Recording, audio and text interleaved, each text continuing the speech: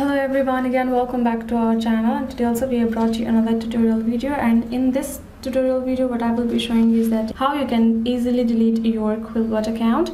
But before we start with our video, do make sure to like our video, subscribe our channel, and yes, we will simply start our video right there. So if you want to do so, what you will do is simply go to your phone's browser and go to this search bar and type in QuillBot.com. Once you're done, simply go ahead, search it up, and then you will be able to see this kind of interface, right? Tap on it.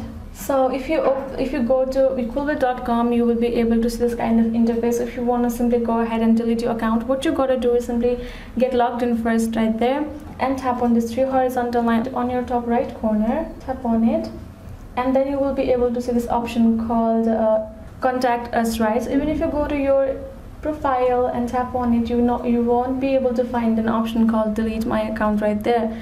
So what you have to do is again go to three horizontal line, go to this option called contact us, and here you will add in your name, and then you will add in your email address which is connected with your account right there. Then you will type in a message saying that, hey team, or something like I wanna delete my account. So yes guys, once you're done filling your information right there, you can simply write a message also. Once you're done, you can simply tap on the send option given. So once you send a request to QuillBot, they will check it out and will let you know how you can simply go ahead and delete your account right there. So yes guys, this is how you can simply do it. I hope this video was helpful. If you got more concerns, do leave them in the comments below. And yes, I will see you guys next time.